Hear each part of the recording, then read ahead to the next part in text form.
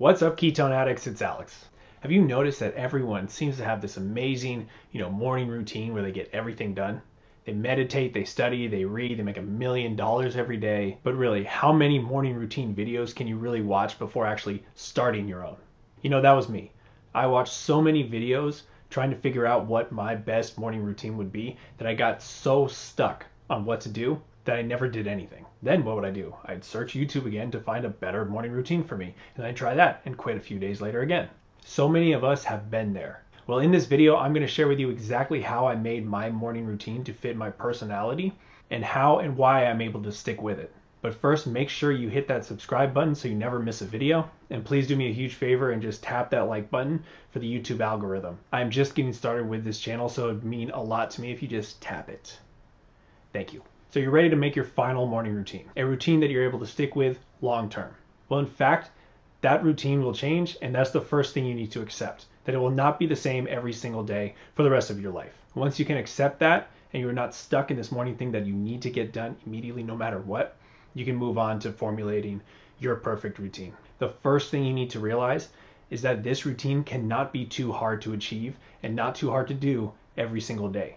I understand you probably want to get as much possible done first thing in the morning, but the fact is we need to get a few simple things done to energize the rest of your day, and that's it.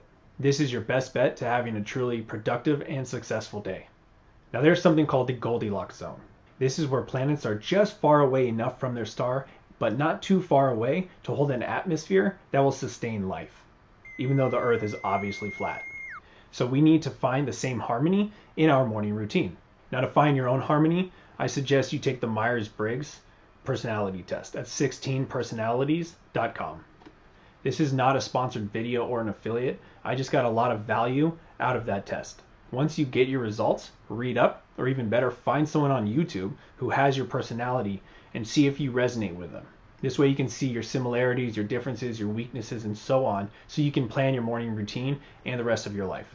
Next, you get to list 3 things that will fit into your Goldilocks zone. For example, my 3 things included meditation, exercise, and getting ready for that day. 3 simple things that I can do every single morning that will propel me forward. Meditation is something I have tried over the years, but I've never been consistent with. I tried so many different methods, and I was just never able to do it every single day. It always felt forced. Looking back, it was not in my Goldilocks zone. And of course, I started scouring the internet and YouTube, looking for what meditation might work for me. But again, I did that and didn't do anything with it. Finally, I was able to find a meditation routine that worked for me, and it may help you as well. First thing we need to do is find your chair. You know how you always have your own chair? In the living room where you watch TV, in the family room where you're just scrolling through your phone, maybe on YouTube videos, watching Ketone Addict videos on repeat. Yeah, we don't want to sit in that chair. We want to find a new chair, a new couch, whatever, in a different location, in a chair that you never usually sit in. This is your new meditation seat. Now, once you sit in that chair with your phone on Do Not Disturb or off and far away from you, I want you to focus on nothing but your breathing and to just look around. Just see what is around you. Acknowledge you're sitting in a chair, and that's you. That's what you're doing. This is to ground you so you can become present in that moment. Once you become centered, you can close your eyes if you want or not, and focus on what you really want in life. Whether that be love, happiness, freedom, whatever it is, just focus on that. Don't force it, just focus. Now, if your ultimate goal is to have $1 billion, then you should probably refocus that goal. The fact is you don't want $1 billion. The fact is you want what $1 billion may be able to do for you. So maybe that number is a little high, but you want what comes with it, which is probably freedom to do what you want, freedom to buy what you want, freedom to give as much money as you want. You want to recenter that goal around something you have control over. Now, if something like this is an issue for you, I would recommend the book Beyond Willpower by Dr. Alex Lloyd. This will help you focus on what things you can control in your life and things you cannot. After you focus on this ultimate goal you want for your life, which in my opinion should be love and happiness, you can focus on your work, either your own business or what you do at work, as well as those tasks that you need to get done today or within the next week. And what I do is actually sit there and envision myself doing those specific tasks. Sometimes you'll need to break your meditation to take notes. That's perfectly fine. This is not hardcore doing too much meditation. Remember that Goldilocks zone. Lastly, I focus on the next few things I need to get done later this morning or during the day. These include the rest of my morning routine, along with the one thing I need to get done today to propel myself forward. I then tell myself I love myself and go downstairs and work out. So my morning exercise routine is basically body weights with a little bit of kettlebell. This is basically to get my blood flowing. So the first thing I do is body weight jump squats. After I do that, I get down on the floor and do push-ups, and then I do some inverted rows. Then I do bench dips, followed by assisted pull-ups or chin-ups. Then on a mat, I do hip thrusts, followed by crunches and leg lifts. I finish with one-handed kettlebell swings, both arms, and then I do regular kettlebell swings as a finisher.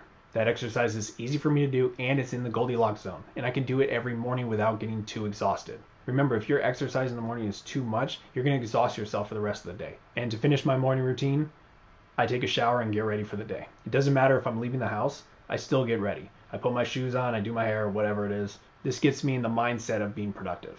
Now, after choosing your 3 things that you want to accomplish every morning, you need to look at your habits and make a few minor changes to those so you can incorporate these 3 things. For example, my first habit every morning was looking at my phone. I mean, your alarm goes off, you have to pick up your phone to turn your alarm off, and then it's already there, so you might as well stalk me on Instagram at Ketone Addict. But all joking aside, I had to change that habit. So I got one of those automatic light timers that would just turn my light on at 5:45 every morning. Now this usually woke me up, but I also had the alarm on my phone, which I put on the other side of the room to make sure I didn't sleep longer than 5 minutes after, the light went on. Now, if you don't want to do the light thing, you can just charge your phone on the other side of the room. So you have to get up to turn it off. Once I stopped checking my phone first thing in the morning, I was able to become proactive rather than reactive to social media, to emails, to text, and so on. Next, I needed to stop doing minuscule things right after waking up. This included weighing myself immediately. This included making coffee, emptying the dishwasher, checking the stock market, and so on. After doing these small things, it was so easy to talk myself out of doing my morning routine. These chores could easily be done after my morning routine, and they still get done. Now let's compile these 3 things into the habits I already have so we can create my morning routine. 5:45, lights go on. 5:50, I'm out of bed, turning my other alarm off just to make sure I don't sleep in. I use the bathroom, then head straight to the kitchen to make my morning cocktail, which is basically C4 ripped and Redmond's real salt. I head over to my meditation chair, finish my drink, and look around the room just to get my mind in the right mindset before meditating. I then sit back, relax, close my eyes, and envision my ultimate goal along with the goal I have for the day. At 6:20, I am downstairs in the garage working out. By 6:30, I'm already back upstairs doing those minuscule habits that I didn't do first thing in the morning. At about 7:15, I am in the shower and getting ready. By 8 a.m., I have already started the one thing I needed to do for the day. Now, obviously, this will have to be worked into your own schedule. Maybe you have to wake up earlier because you have kids, or you have roommates, or you have to commute to work. But as long as you keep your morning routine in that Goldilocks zone, you should be great. So again, first thing I would recommend you take that personality test at 16personalities.com, then study yourself, study other people who have that personality, and come to a realization of what you truly value. After that, plan the 3 things that would propel you to do better and list them out. It could be learning a language, it could be meditating, it could be exercising, it could be journaling, it could be writing a blog post. Those things you need to do to propel yourself forward. Then work them into your morning habits you already have. And there you go.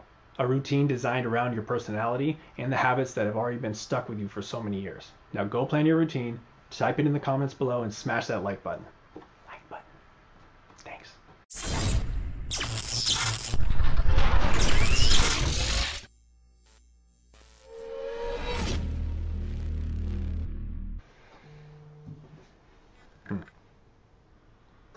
They don't have those blinds here.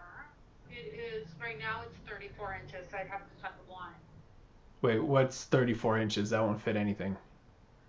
84. It's 84 inches. Need to fit my personality? Fuck.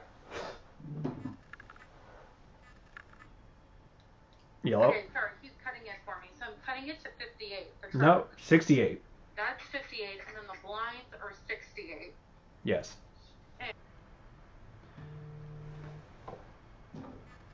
Shit. I'm gonna have to call you back.